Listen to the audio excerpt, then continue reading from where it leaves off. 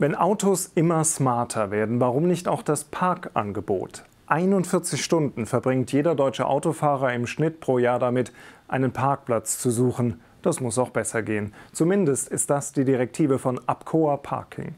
Das Unternehmen besitzt kein einziges Parkhaus, aber setzt als digitaler Dienstleister europaweit auf intelligentes Traffic Management. Wohin da die Reise geht, darüber wollen wir reden mit dem CEO. Mein Name ist Ralf Schipanski, willkommen bei The Business Debate.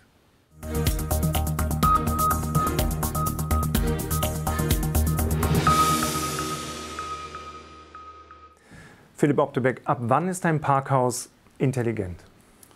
Wir nennen ein Parkhaus intelligent, wenn wir in der Lage sind, der Fahrer und sein Fahrzeug zu erkennen, also wer es ist.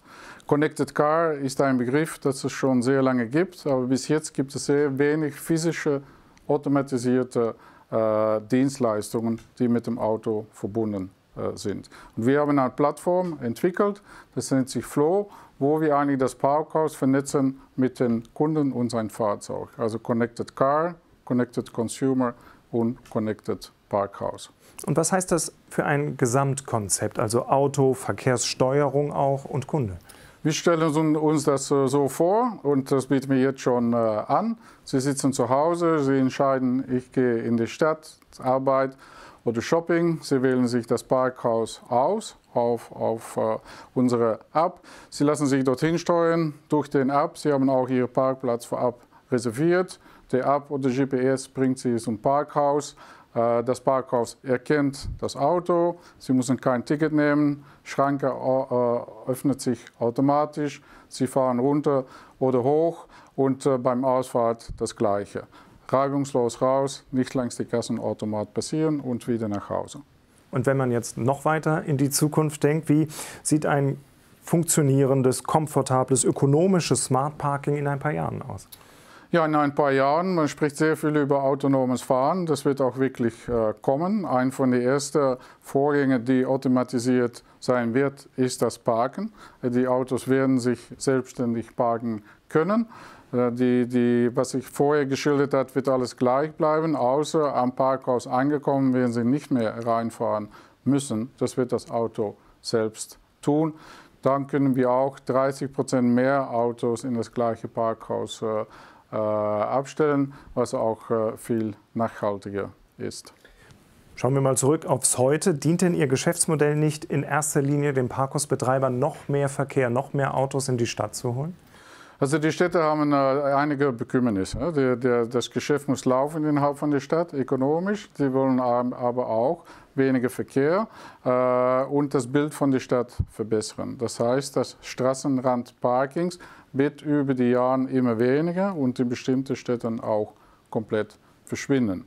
Aber weil das Auto auch in 10, 15 Jahren das Verkehrsmittel bleiben wird für individuellen Transport, wird man die Parkhäuser eigentlich in Zukunft noch stärker nützen werden. Und sind wir eigentlich dafür da, um diesen Verkehrsfluss zu beschleunigen und einfacher zu machen. Nachhaltigkeit ist ja auch immer ein großes Wort. Wie kann man das steigern? Ja, absolut. Also elektrische Fahrzeuge kommen. In bestimmten Ländern ist das schon sehr weit. Norwegen bis zu 50%. Hier in Deutschland geht es etwas langsamer, aber das wird sich auch beschleunigen. Und Leute werden tanken oder laden zu Hause oder beim Arbeit, das heißt wieder in Parkhäusern. Und da werden wir sicher unsere Rolle auch spielen in die Zukunft. Sie kümmern sich ja nicht nur um Parkhäuser, sondern verknüpfen ja auch Shoppingzentren, Taxen, Flughäfen. Alles in einer Hand für eine Smart City? Ja, wir als APCOA, wir sind kein Eigentümer von Parkhäusern. Wir betreiben 9000 Parkhäuser in ganz Europa. Wir machen das für alle Sektoren, von Flughäfen, Bahnen, City, Shoppingcenter, aber auch Spitäler. Und unsere digitale Plattform Flow arbeitet jetzt eigentlich für all diese Sektoren, ob es jetzt für Gewinn zu machen ist, wie ein Flughafen oder ein Service anzubieten, wie ein Shoppingcenter. Jetzt hatte ich ja eingangs gefragt, wann ein Parkhaus intelligent ist. Was kann es denn noch außer Parkfläche zu bieten? Wir sehen wirklich, dass ein Parkhaus sich transformieren wird in ein Mobility Hub. Die digitale Welt öffnet da zig Möglichkeiten. Wir haben jetzt schon Parkhaus, wo man reinfährt. Amazon zum Beispiel hat ein Delivery Wall, wo der Kunde sein Einkaufen aufnehmen kann. Man kann umsteigen auf Carsharing. Wir haben auch elektrische Scooters und Bicycles in unsere Parkhäuser, dass man umsteigen kann. Also die ganze Verknüpfung von der Mobilität, es wird viel mehr stattfinden in einem Parkhaus als nur Parken.